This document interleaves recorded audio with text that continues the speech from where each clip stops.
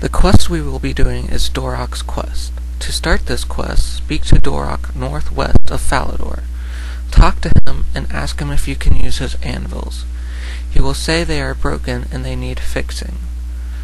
To help him fix it, you will need 6 clay, 4 copper ore, and 2 iron. Run over to the dwarf mines and climb down the trap. Walk south and then start mining the ore.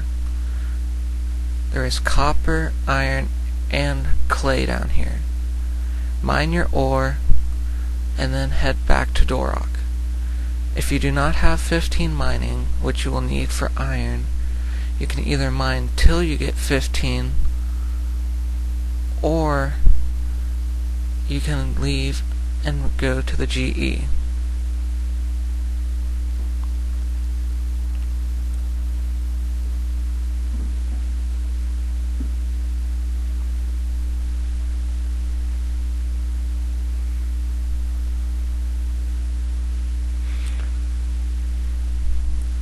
You can either buy just the iron or actually all the ore you need and just simply head back to Doric.